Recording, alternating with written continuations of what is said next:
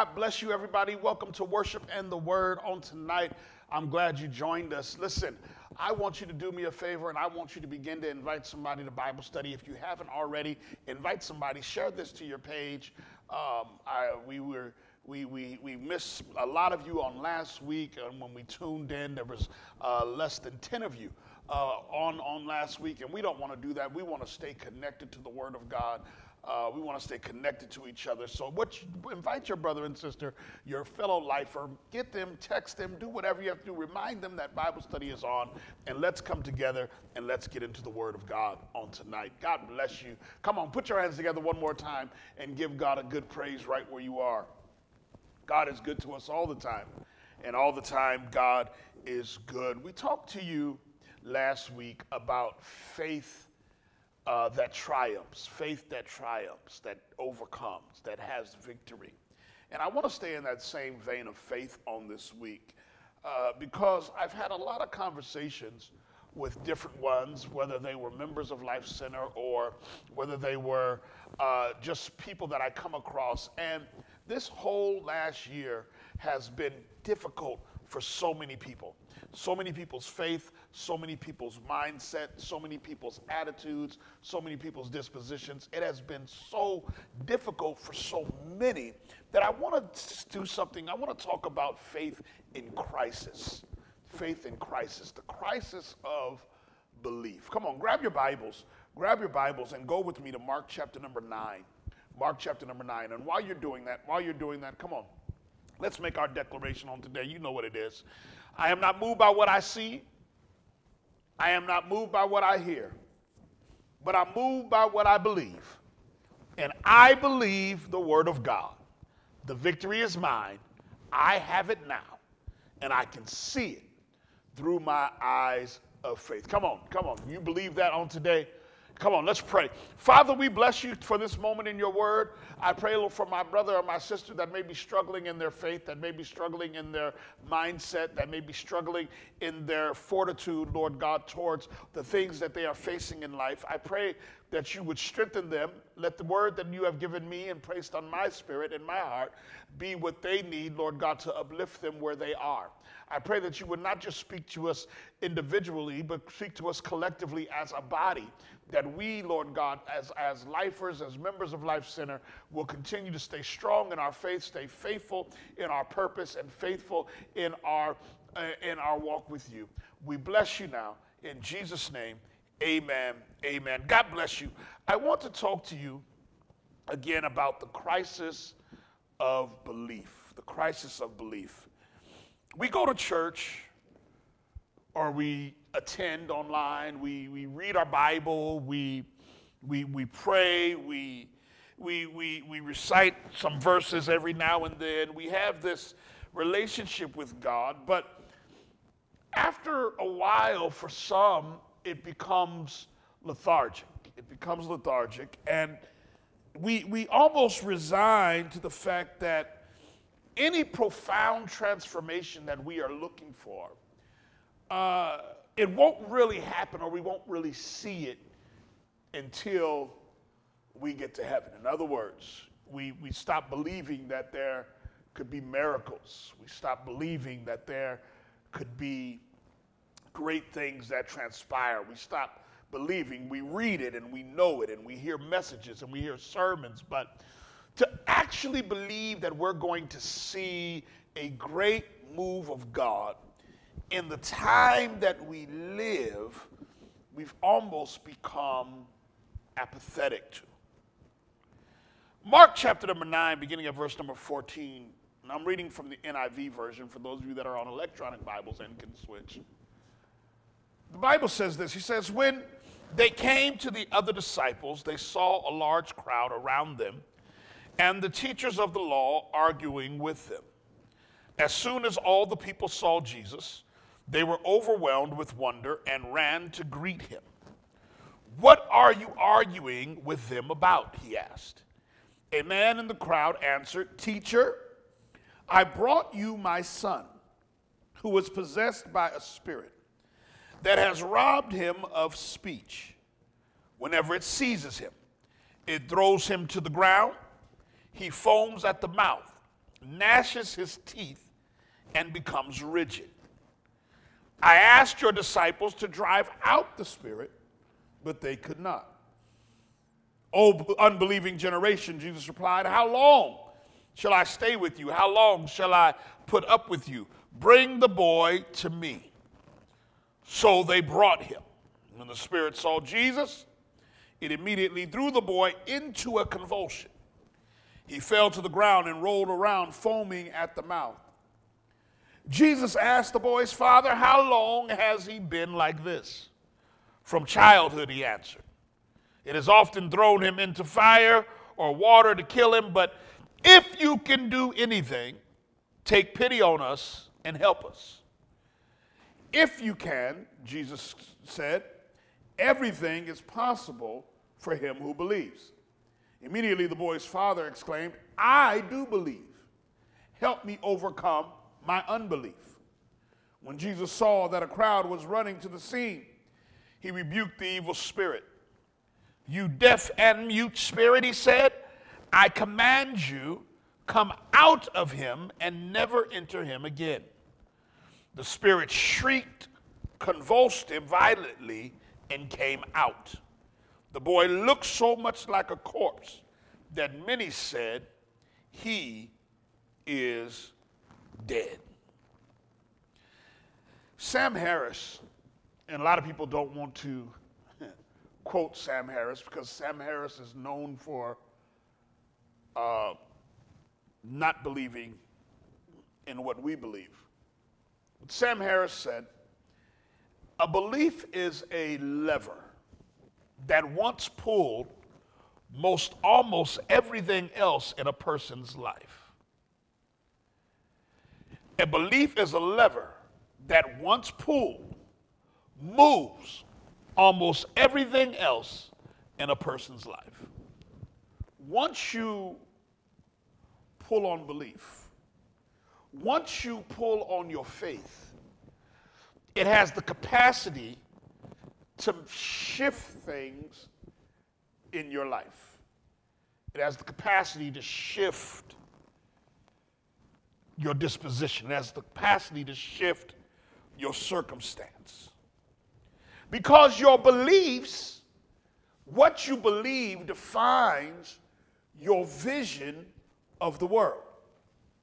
What you believe defines your worldview. It defines how you see things, how you view things, how you take things in, and how you process. What you believe determines your emotional responses. You don't respond the same way as others that don't believe. Even in death, the Bible tells you that we don't grieve as though that have no hope, because what you believe determines how you respond.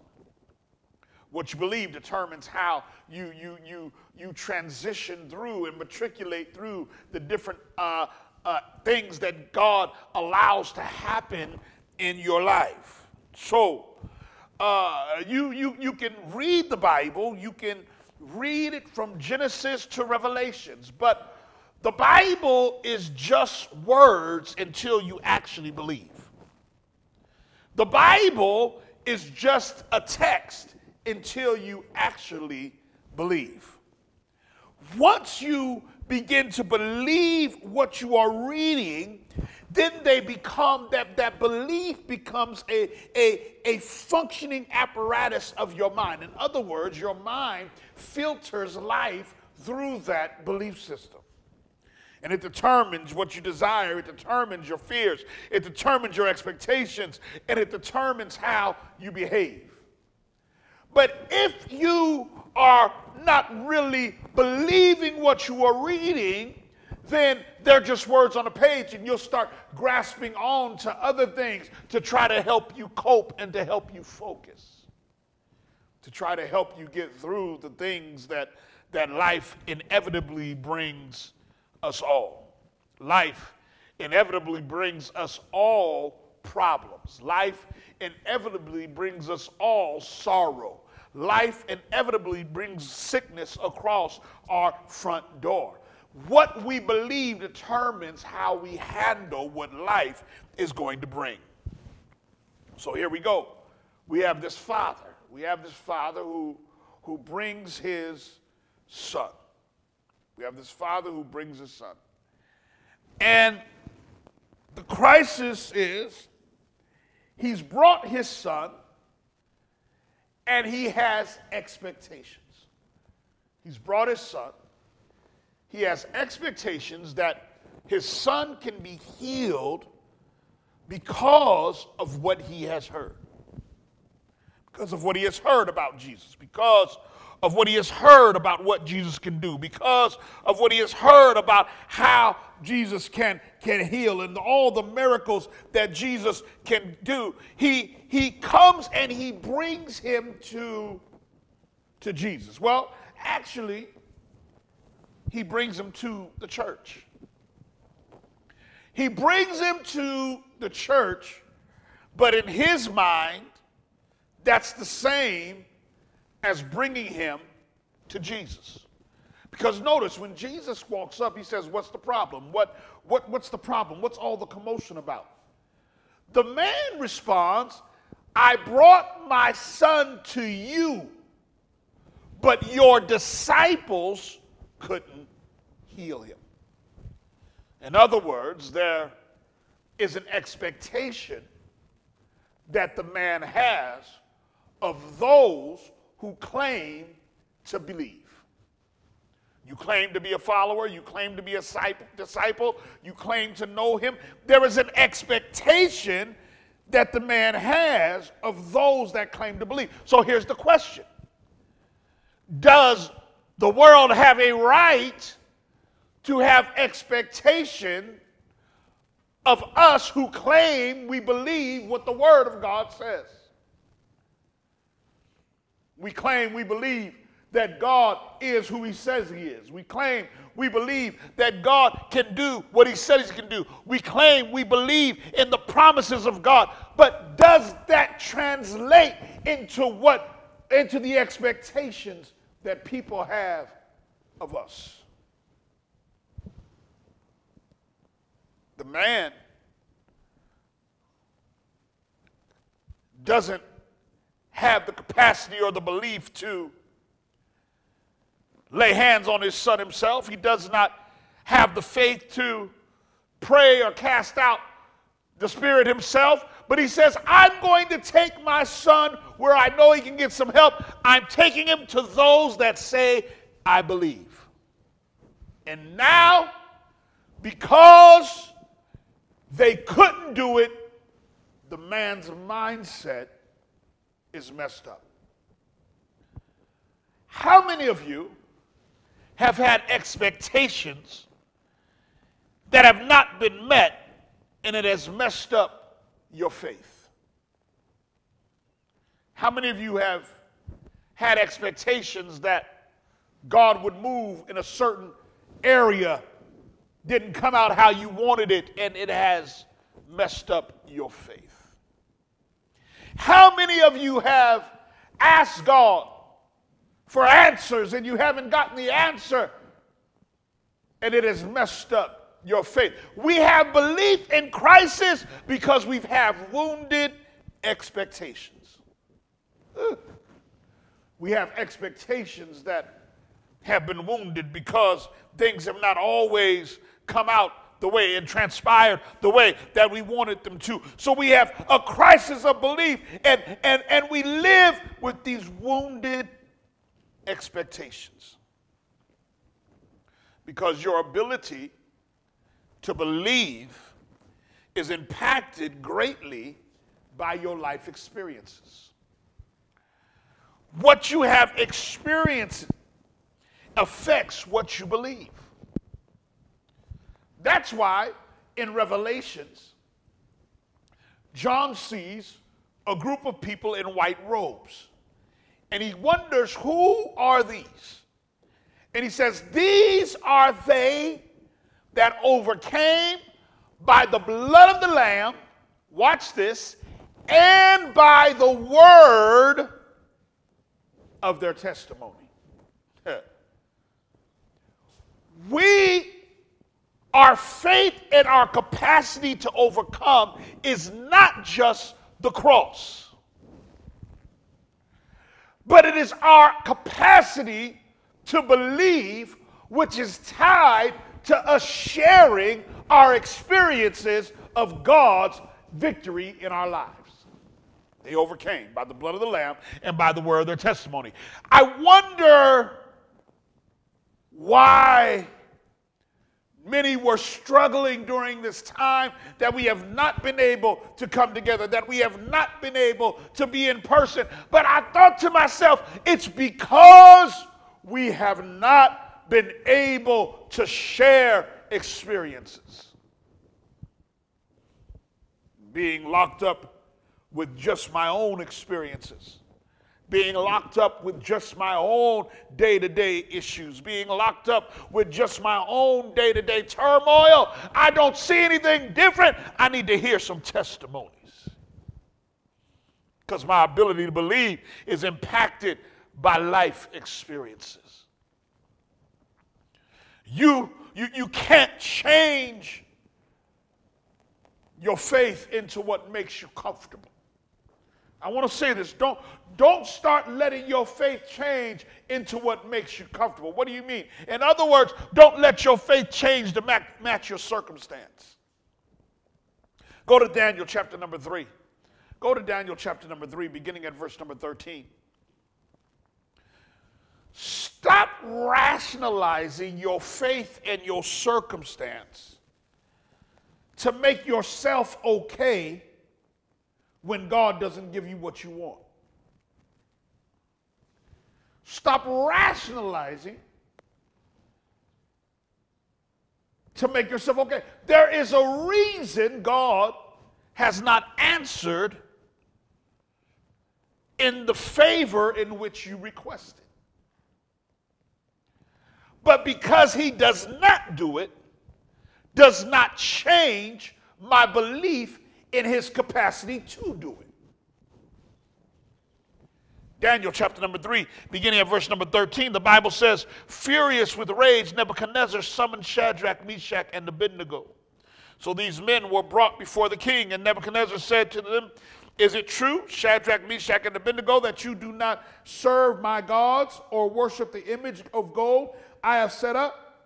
Now when you hear the sound of the horn, flute, zither, lyre, harp, pipes, and all of the kinds of music, if you are ready to fall down and worship the image I made, very good.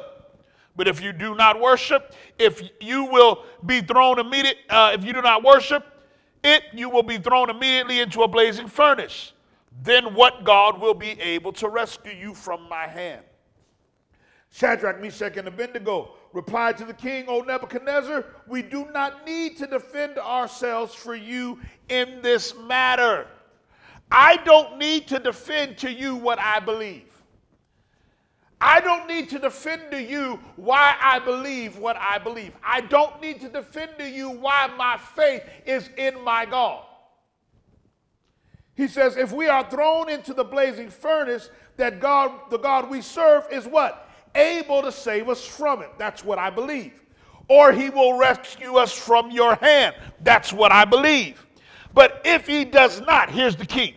Remember, I said you cannot change your faith to make it comfortable. You can't change your faith. Your faith has to remain constant regardless of what transpires. He says, but if not, then we will not serve your gods or worship. He says, if he doesn't, we want you to know one thing. It doesn't change what we believe. We will not serve your God because God did not answer this prayer. See, I don't change my belief based on what God answers or doesn't answer. Either I believe he's God or I don't. Either I believe he can or I don't. Either I believe he's able or I don't. The crisis of belief is that when God does it, I let my belief systems begin to change. So I start to look for a belief system that fits my circumstance. I start to look for a belief system that fits where I want to go. I start to look because God didn't come through. But you cannot change your faith to be comfortable. Can't change your faith. You have to be able to say, if he does, if he doesn't, I know he can. If he does, or if he doesn't, I know he can. If he does, or if he doesn't, I know he can. So you got to get that in your spirit. If he does, or if he doesn't, I know you can. I know he can. So this father, he says, if you can, God, if you can, we're going to get back to that. You have to know the God that you serve. If you're going to divert this crisis of belief, you're going to have to know the God that you serve. Go to Matthew chapter number 8.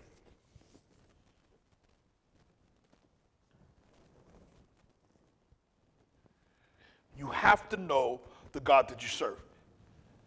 The father said, God, if you can heal my son. Watch this, Matthew chapter number 8, verse number 1. When he came from the mountainside, large crowds followed him. A man with leprosy came and knelt before him and said, Lord, if you are willing, you can make me clean. Jesus reached out his hand and touched the man. I am willing, he said, be clean. Immediately he was cured of his leprosy. See, there is a difference between the father and the leopard in the placement of the word if. The father says, if you can. His if you can says, if you have the ability. The leper says, if you will. If you will is saying, if it is in your desire. Oh my God. You got to understand this thing. If you can is different than if you will. The father put the if on his power. The leper was confident about God's power, but put the if on his will. So the question is never of God's power. 1 John chapter 5, verse 14 says this. This is the confidence that we have approaching God, that if we ask anything according to his what? His will, he hears us. The crisis of belief stems from experiences where we have been often disappointed. But sometimes we are never disappointed because of the lack of God's capacity. If you can is never the cause of our disappointment. Let that sit with you. If God can is never the cause of our disappointment. We are confident that if we ask anything according to the will, the mind of God, the will of God, he hears us. He hears us. You have to know how God operates before you start going, before you start making requests, before you start praying, you have to know the will of God. What is the will of God? We sing songs. God's will is what I want for my life. We sing all these songs talking about we want God's will, but do we want God's will or do we want our way? Do we really want God's will? Do we really want God's will?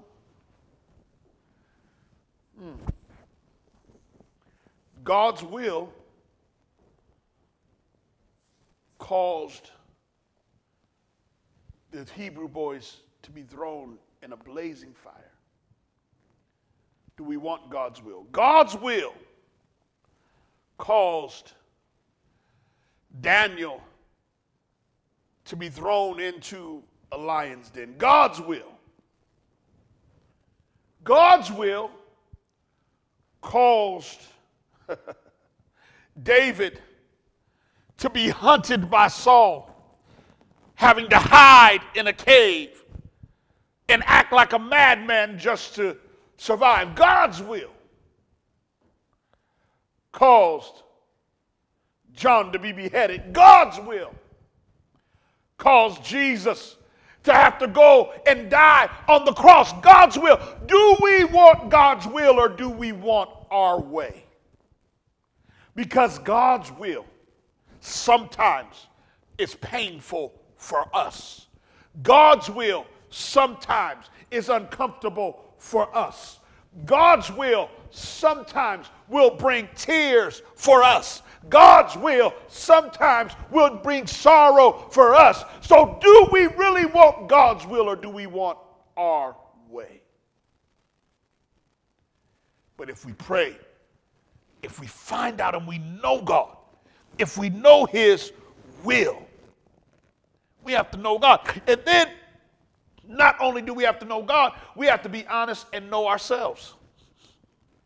Who are you? Who are you? Who are you? Are you the faithful reader of the Word of God? Who are you? Are you the faithful prayer warrior? Who are you? Are you the Christmas Easter saint? Who are you? Are you the Sunday morning only? Who are you? Are you the same no matter where? Who are you? You have to know yourself. You have to be brutally honest with yourself. We all have times where our faith has ambiguity. We all have times where our faith we question, but who are you really at your core? The Father, when Jesus questions him questioning his ability, Jesus said, if I can, if you can. What do you mean, if you can? He says, I do believe. He confesses. He confronts who he is. He confronts what's going on in his mind. He confronts his confusion. He says, I do believe, but help my unbelief. I believe, but because of what I've experienced, I heard the word, I believe, but my experience has wounded my faith. I don't know. I feel like I'm touching somebody out. My experiences have wounded my faith. I do believe.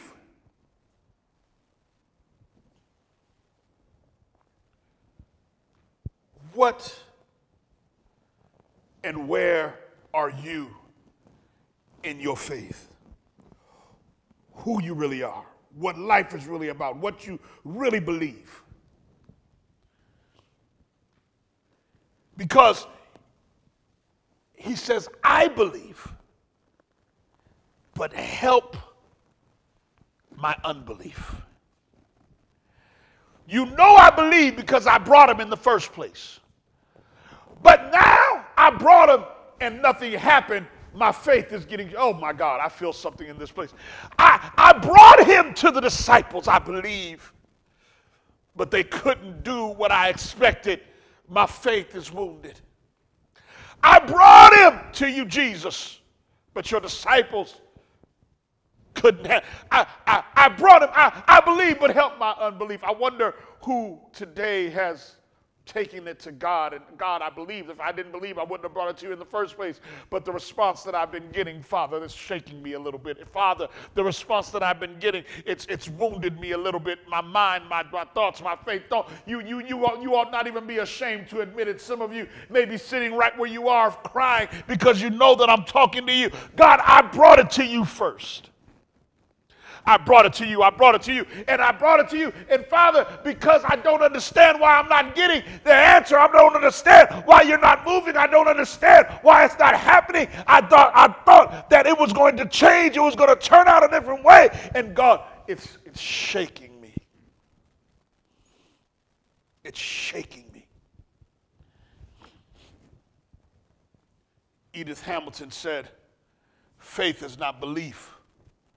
Belief is passive. Faith is active.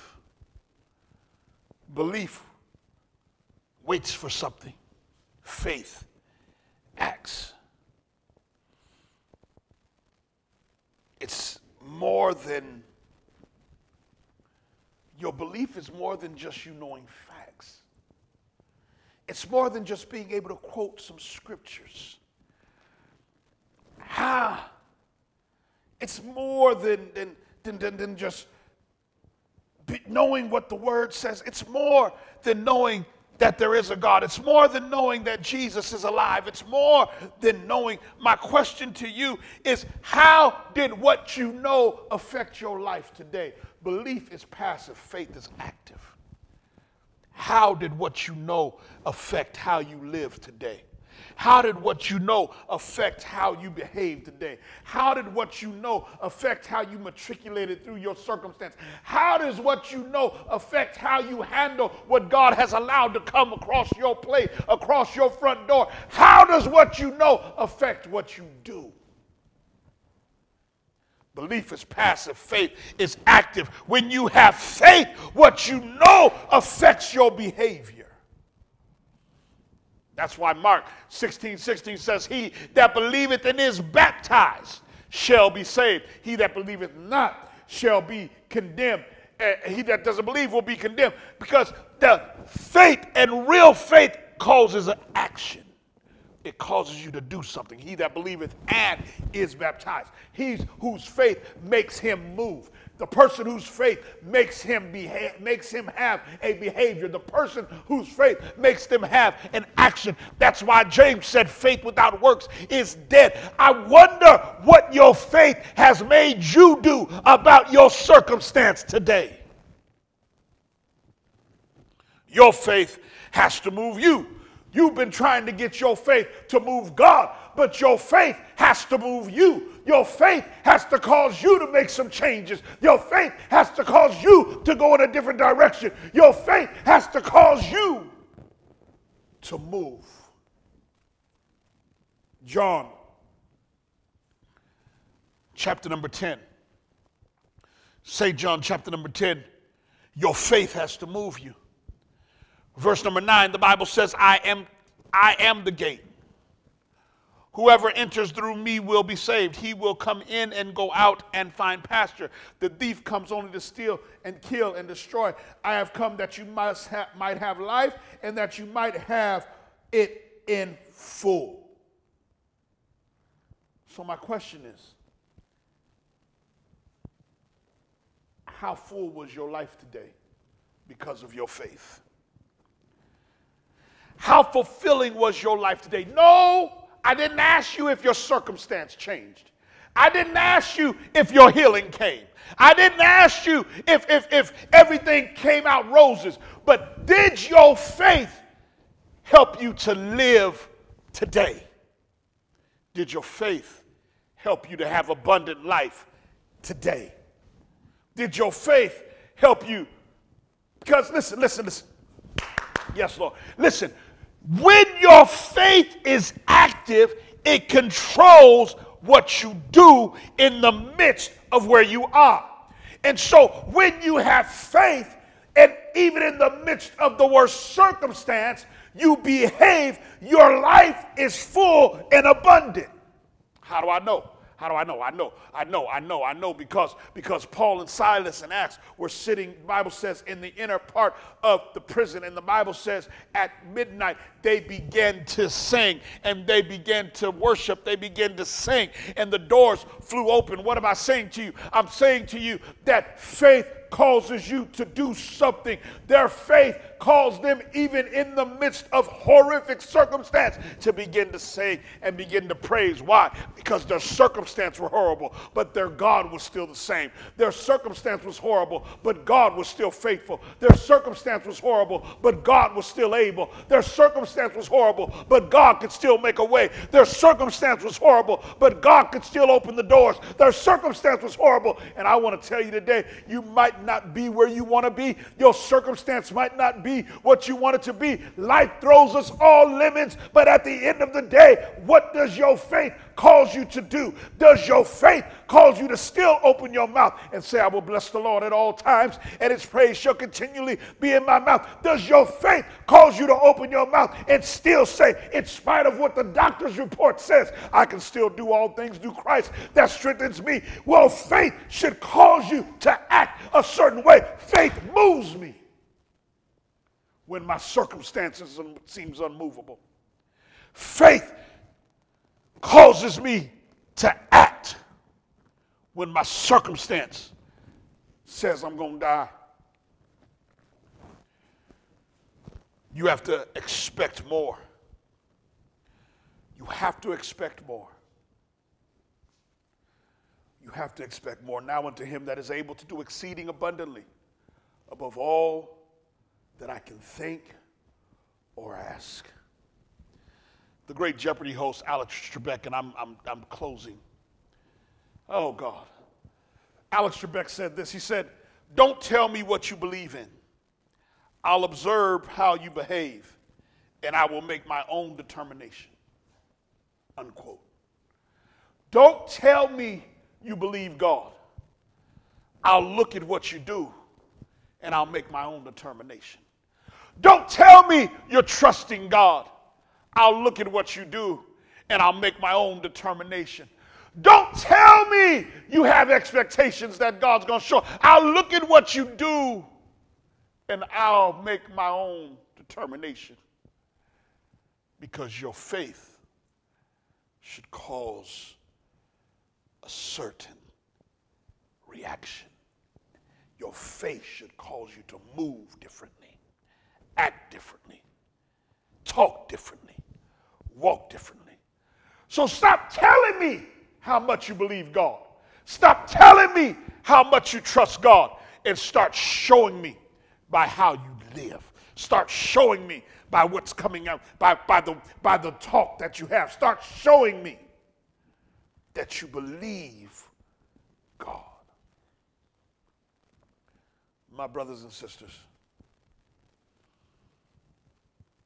now is not the time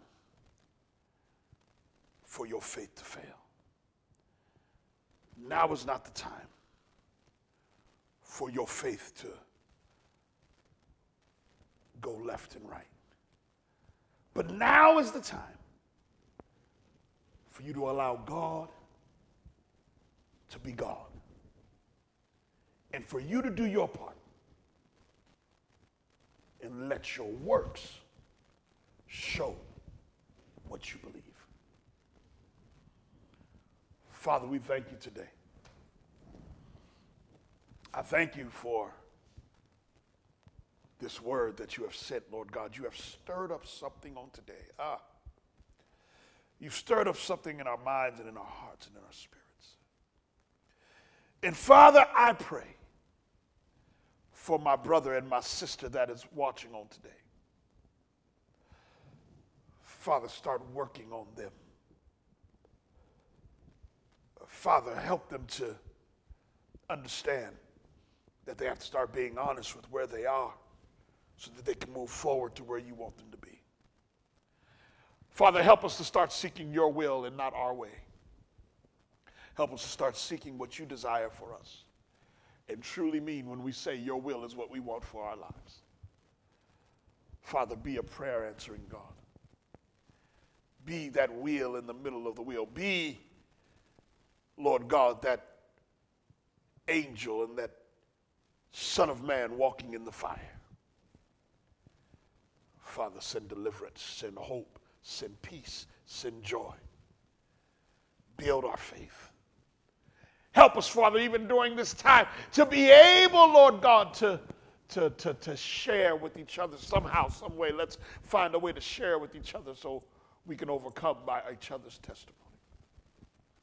For the one that feels isolated and alone, Father, I pray that you would send them words of comfort. Send somebody to speak life to them. For the one that feels, Lord God, that they're ready to throw in the towel, Lord God, send them somebody.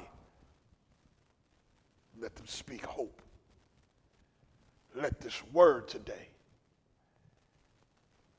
be so deeply embedded in us that the enemy cannot steal it from our spirits. I thank you. In Jesus' name, amen. Listen, my brother and sister. Today your faith can lead you to God.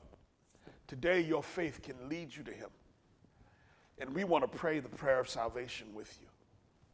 We want to pray a prayer of salvation. We want to welcome you. And if you want to receive Jesus on today, I want you to call the number on the screen, and we want to pray with you. And we want to help you, and we want to give you an opportunity to come into the body, for your faith. He that believeth and is baptized, for your belief to move into action today. Call that number right now. Somebody is waiting. If it's busy, leave a message. We'll call you back. We would desire to help you walk with God. God bless you on tonight, my brothers and sisters. And I'll see you back here on Sunday as we continue lifting up the name of the Jesus. But until then, let your faith move you.